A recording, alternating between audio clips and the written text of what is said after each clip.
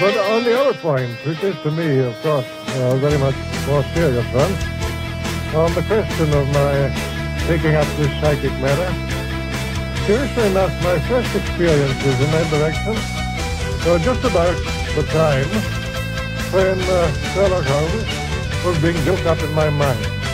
That would be about the year 1886 and 1887. So nobody can say that I formed my opinions on psychic matters very hastily. It is just 41 years now since I wrote a signed article upon the subject, which appeared in a magazine called Light, so that I put myself on record. During these 41 years, I never lost any opportunity of reading, studying, and experimenting on this matter. People ask me, will I write any more Sherlock Holmes stories? I certainly don't think it's at all probable. But as I grow older, the psychic subject always grows in intensity, and one becomes more earnest upon it. And I should think that my 2 remaining years will probably be devoted much more in that direction than in the direction of literature. Nonetheless, of course, I haven't abandoned writing. One has to earn one's living. But my principal thoughts are that I should extend, if I can, that knowledge which I have on psychic matters and spread it as far as I can to those who have been less fortunate. And don't for one moment suppose that I'm taking it upon myself to say that I am the inventor of spiritualism, or that I am even the principal exponent of it. There are many great mediums, many great psychical researchers, investigators of all sorts. All that I can do is to be a gramophone on the subject, to go about, to meet people face to face, to try and make them understand that this thing is not the foolish thing which is so often represented, but that it really is a great philosophy, and that I think the basis of all religious improvement in the future of the human race.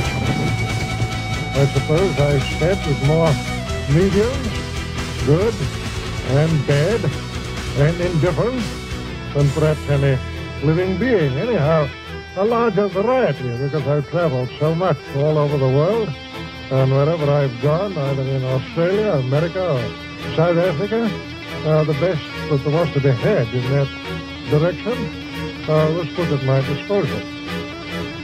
Therefore, when people come along and contradict me who have had no experience at all, read little, and perhaps never been to a seance, you can imagine that I don't take their opposition very seriously.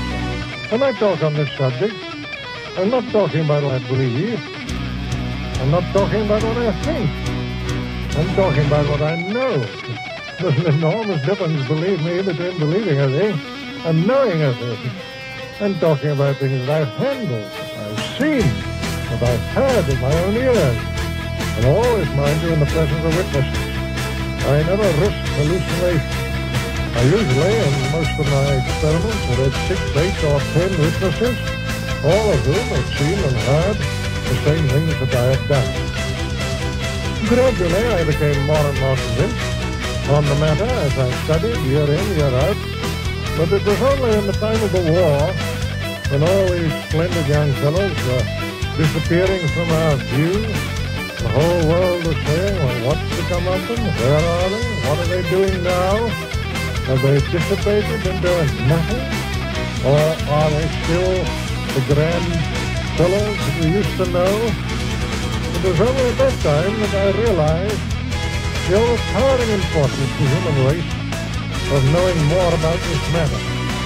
Then it was that I flung myself more earnestly into it, and that I felt the highest purpose that I could possibly devote the remainder of my life to was trying to bring across to other people something of that knowledge and assurance which I had acquired myself.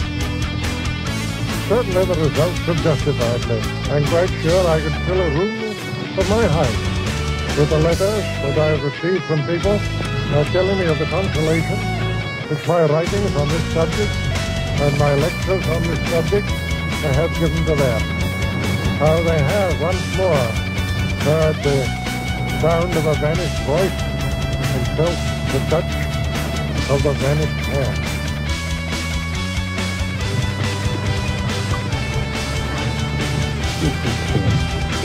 Oh, goodbye. Have a life.